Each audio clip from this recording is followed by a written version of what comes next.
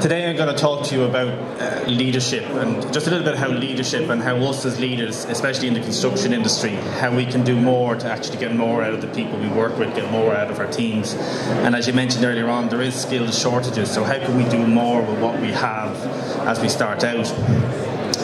So just a little bit about myself. I work as a coach, a business consultant basically, and what I do is specialise in an area called Lean and Six Sigma, which basically does process improvement in organisations.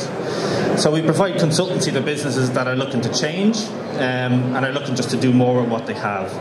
I spent 12 years in the front line essentially, in retail operations management, and then followed by that 7 years in consultancy training and coaching. And to help me get on top of all of the process work that goes on, and to understand that really it is people that are core to process change. I actually went back to college and studied psychology because it was that necessary. When we work with organisations, we take them through a 4-stage process. First of all, we go through a discovery phase to see if there is an opportunity to consult. Then we consult with them, so that's about giving them advice about Lean and Six Sigma, where their processes can improve. But the real difference with Lean and Six Sigma over typical consultancy is that you aim to transfer the skills in-house. So you develop the organisation, and then once the skills are transferred in-house, you step back and then you provide coaching and mentoring to the organisations. So some of the challenges that I face on a daily basis going into organisations, as I said, I come from a services background, so I tend to operate in a services background for Lean. And what we see is the right application of tools, so taking manufacturing tools and applying them into the services sector. You then see, because humans are involved in the process, we're not making widgets, so there's people involved in all the processes. So what we do is that there tends to be a certain amount of task complexity and variation when people are working together. But more importantly, you can see there's issues with communication, organisational vision, and a lack of clarity of what's going on. But the two key things I'm going to talk to you about today are actually engagement and leadership. So just as a quick exercise, can everybody think of a great leader? Does anybody want to volunteer their answer? Enda Kenny. Great. Anyone else have an example of a good leader? Richard Branson. Okay. Does anybody think of a leader in the construction industry? No. It's probably part of the problem within in the industry. There's a lack of clear visionary leadership. Now, one of the leaders that's actually coming to the fore at the moment is this guy who's in development. And we can see that leadership, it can be good or bad. Say what you want, he probably is a good leader. He's aligned followers behind him. It's just that the vision or the mission that he has is probably somewhat corrupt. And it feeds into the problem around leadership and engagement. I said, how do we actually define these terms? And we get stuck in these kind of fluffy definitions. And it reminds me of this Indian proverb of asking 4 blind men to describe an elephant, and they each take a different part and come up with 4 very distinct definitions of what leadership is. And engagement is the same. So, what is employee engagement? Well, employee engagement is a positive, fulfilling, work-related state of mind in which people actually want to be there. People tend to do more with less. They act with vigour, they act with dedication, and they act with absorption. And it's intrinsically motivated. It's not affected by the amount of money people are employed. It's that something they actually want to do. Now, where it would help in the skill shortages sector is that it helps with retention. The pay attracts people into the organisation, but having people engage will help retain them. And it also affects in terms of productivity as well. And we can see even Dilber says that employee engagement is really about people doing more for the same amount of pay and them being happier actually doing it. Now, where this leads into productivity is an area called discretionary effort. Now, discretionary effort is the difference between what we can do and what we actually do. And that is delivered intrinsically. So we do it because we want to do it. So an employee who's displaying discretionary effort puts in that extra work because they want to do it, not because they've been told to do it. And Gallup have gauged that discretionary effort as being worth 20%. Now, if I gave in terms of productivity, if I came in as a consultant and said, we can increase your productivity by 20% by changing your processes, you jump on that choice and that option. Where in fact, if we can change just a little bit of what we do as leaders, we can actually tap into that discretionary effort as well. So, what is it that engages teams and what motivates teams, and what does it in the construction industry? Is it wheelbarrows full of cash? Is it the 60,000 sterling that they're offering from the UK? What motivates teams once we have them on site? Is it free breakfast rolls? Is this what we can give them? And as leaders, what is it that we can do to engage our teams? How can we motivate them, and how can we increase productivity? Now, typically what organisations do is when they look to improve in these aspects, they tend to bring in a team of consultants, and they come in, fully engaged, going to sort out all the problems. But what do consultants see when they come in? What's described to them? Leaders tend to describe problems with processes, problems with teams, and problems with people underperforming or being underutilised. And yes, all of that is potentially true. In large cases, it is also true. But also what you're faced with as a consultant, as in the lean world, coming in to look at productivity, you're also faced with very distinct different types of leadership.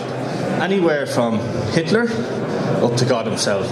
And if any of you have worked in any of the places that I've worked, you've probably had the same leader who displays all of these characteristics in the space of one conversation. And these actually impact on productivity and on engagement. So this example here is pretty much the full range of leadership, okay? And there is what's called the full range leadership model, which takes us from this passive avoidant leadership, which basically is the leader who does nothing, to your transactional leadership, which is essentially a manager, and then your transformational leader, which inspires. Now, as I mentioned a few slides ago, to help me kind of get to grips with how complicated people are when you're working as a consultant in lean, I actually went back to college and I studied a degree in psychology. I still wouldn't claim to know enough, but it helped. So as part of that, we carried out some research to see, does leadership actually contribute to employee engagement, and can we actually tap into that 20% productivity before we even start on our change initiatives? Well, the answer is yes, pretty much. If you can operate as a transformational leader, it actually positively predicts levels of employee engagement. Not only that, if you are a transformational leadership, if you do engage your employees, all of the change initiatives that you attempt to implement, which will further increase productivity, actually are more sustainable and more successful. And transformational leaders also score high on transactional leaders. So it's important that leaders aren't just one level. They have to move between the roles, they have to understand the situation in which they're operating and adjust their style accordingly.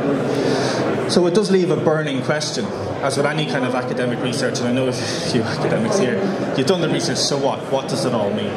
Well, really what it means is that if we expect our teams to change, the leader really needs to examine themselves first and check that their behaviour is right and is creating the correct culture for that change to occur. If you adapt the leader's style, you can increase engagement, you can increase the discretionary effort, which remember is worth up to 20%, and you can increase the likelihood of successful and sustained improvement initiatives. So as we go to all that effort with our lean initiatives, our lean programs, reviewing our processes, if we don't check the leadership at the start and check the culture at the start, we could be wasting our time. So, how to be more transformational? Really, it's about emotional intelligence as a start, but there's 4 simple kind of steps we can do. We can work by building trust and acting with integrity with our teams. We can coach people instead of telling people, and we can encourage innovative thought. Not only that, we need to inspire people by our own behaviours and our actions. And by doing so, you will increase the levels of engagement. Having an engaged workforce is important, but it's also important not to disengage the workforce. Because while engaged workers will actually work with passion, do more, be better for the company, if they're unhappy, if they're disengaged, they'll actually work against your efforts and they'll attempt to undermine what you try to do. And if we are competing with if the construction industry is competing with IT to draw people back, all of these ITC sectors and these organisations, they are operating these engagement programs. They are looking to retain staff as well as attract them. So the competition is on. So, like I said, why does it matter to construction? So there is a lack of leadership in the construction industry. Visible leadership. That's not to say leaders don't exist, but visible tip-of-the-tongue leaders, they aren't there. As we said, none of us were able to name an influential leader in the construction industry. It's difficult to attract new entrants, and with millennials being as picky as everybody says they are, it's harder to draw them into the actual construction industry. The initiative by yourselves there with the Girl Guides was great. You're attempting to get people, get their interest in apprenticeships and take them in from a young age. But that needs to be focused on, and it needs to be really structured to achieve it. It's also difficult to retain staff. Yes, the wheelbarrow of money will draw them in the door, but once you get them in, especially if you're dealing with contractors, how do you create the right culture in an organisation, especially full of contractors, to actually retain people and have them promote your business to get more people in? And that skills shortage that was in 2008 from the CIOB report, it is actually worse. It's actually worsened. So having the people, retaining the people that we have, engaging them more, getting the most amount out of them through discretionary effort, through correct culture, having them promote the business, as a place to work, as a career to step into, is actually really important. But I don't want to leave you on a bad note. Leadership isn't voodoo.